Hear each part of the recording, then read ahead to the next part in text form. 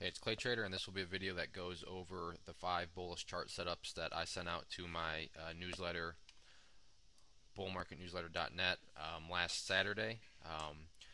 This is what I do every week, or usually every week and a half. I go through my scans, pick out 5 bullish chart setups from 5 different areas, and then I'll put them together and throw them out in an email alert. Very popular, and I like to go over because we've been having some good success with them. And same with this one. So if you're interested in getting on the list so you can get the bullish chart setups and so forth, just go to this website, subscribe to the newsletter, and you get a free ebook with that. And then you'll also start to get these emails along with other sorts of things such as trade ideas and all other different areas of the market. So let's just dig in right now. It's during the day. If you watch this number up here, it's changing. That's because, like I said, we got about an hour and 15 minutes left in the day, and it looks like the market is pulling back here, so I don't really foresee it bouncing. It could, with the way closes have been lately. It seems like it can either rise up or fall back down. But I feel pretty comfortable that the highs we've seen today are going to be the highest these stocks go. So this will just be a review over the 5 charts that I sent out last Saturday to the subscribers, and we're going to go over how they did. As far as how I'm going to measure things, I'm going to say we had 4 winners and 1 neutral.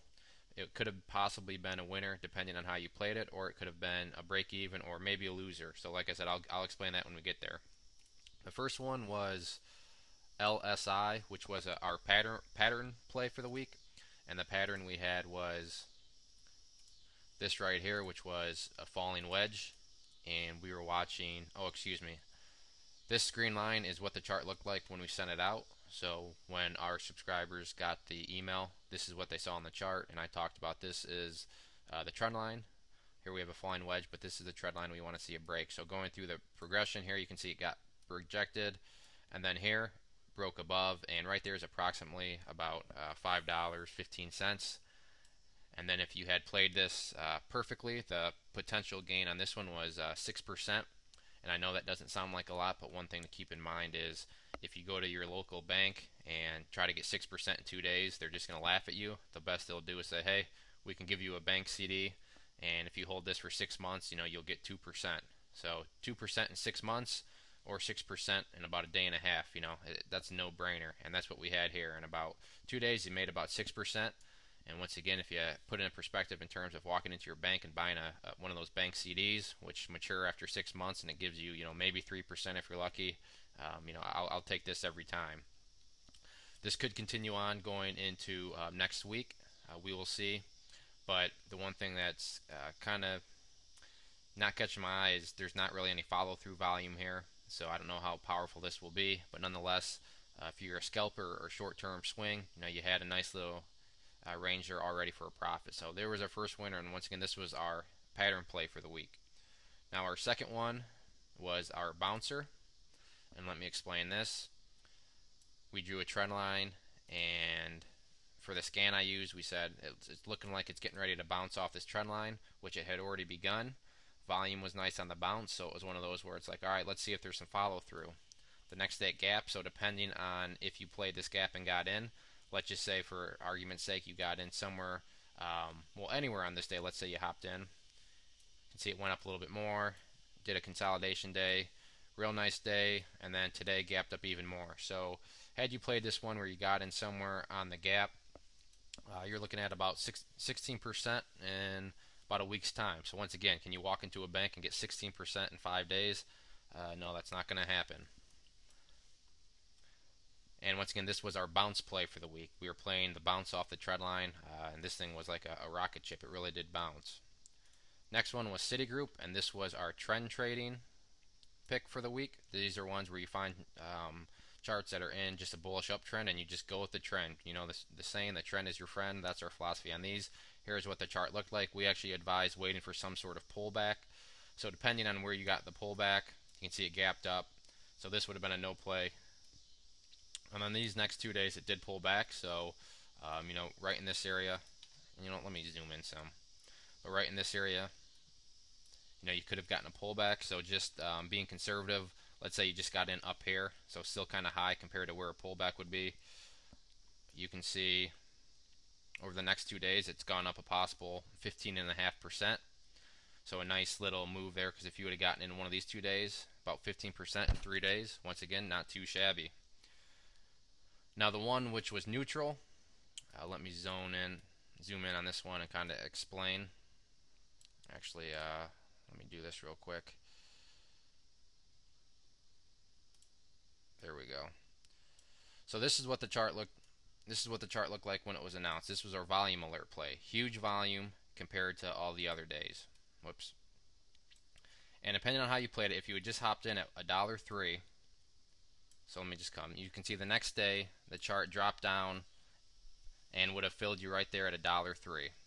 The next day it did go up to $1.09, so that's a 6% gain. Once again, for a couple days, getting 6%, not too bad. Now if you would have played this one a different way, let's say you would have waited for a pullback down to this support level, which was right here, you could have gotten in right around 90 cents, and then once again this day it bounced up to $1.09, which is a potential 21% gain in a few days. So if you had bought up here, possible 6%. If you had bought down here on a pullback, possible 21%. But at the same time, this one really didn't explode at all upwards, so it could have easily been maybe a loser where you just cut your losses, or kind of a break even for some people. So we're not going to quite count this one a winner, just because there was really no follow through. But within days time, depending on where you bought, there was still a window of opportunity for some profit, especially if you bought down here on this pullback day, because the next day it did shoot up over 20%. So for the people that bought down there, this was definitely a big winner for them. And once again, that was our volume alert play for the week, based just on this volume, which was really above average. The last play we had was our pending breakout, and what those plays are is charts that are looking strong but still haven't broken out above its key level. And this key level here was at 838. So we had a trend line that was drawn on the chart, and was one of those where you gotta watch it break on strong volume. The key thing is here, it did break through 838, but look at that volume. Look at the volume compared to all the other days. Nothing special at all. So you really had no confirmation in terms of volume on that day. And sure enough, the next day it fell through. You got a little candle here, and then the next day, look at this big move, and then look at that volume. Classic example of how you want to see big volume on breakouts. Just because you get above a resistance, if volume isn't really showing any confidence, then chances are that's not going to be a good breakout. But here you had volume support. If you'd have played this one at 838, it went up as high as as high as 882, which gives you once again a possible percent gain of 5%.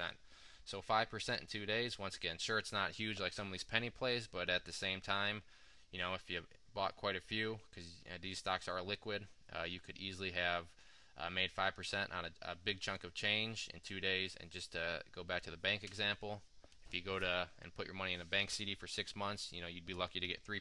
So 5% in 2 days or 3% in 6 months. I think everybody can answer the question to that one.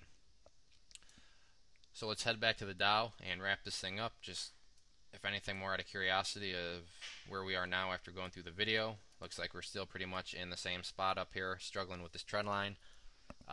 But once again, if you would like to get on this list to get some of these bullish chart setups, all you got to do is go to bullmarketnewsletter.net, sign up for the newsletter, and you will be getting to receive these 5 bull charts, as I call them. Usually, like I said, every week or week and a half, and hopefully you can profit. We've been having some real big winners. We've actually had a few 100% movers from our bottom bouncer and volume alert plays. None of them this week. This was a winning week, but more of a conservative winning week. But we have had some bigger ones too. But at the same time, from a non-greed standpoint, and from going into a bank, 6% for a week is still not bad at all. Sure, it's not 100%, but it's still making money. So if you have any other questions on the bull charts or the newsletter, please let me know. Send me a message. But if not, head to the website, sign up, and you will start receiving these chart setups. And I should note that it is all free of cost, no hidden fees, nothing like that, no strings attached. So it's worth checking out. Thank you for listening.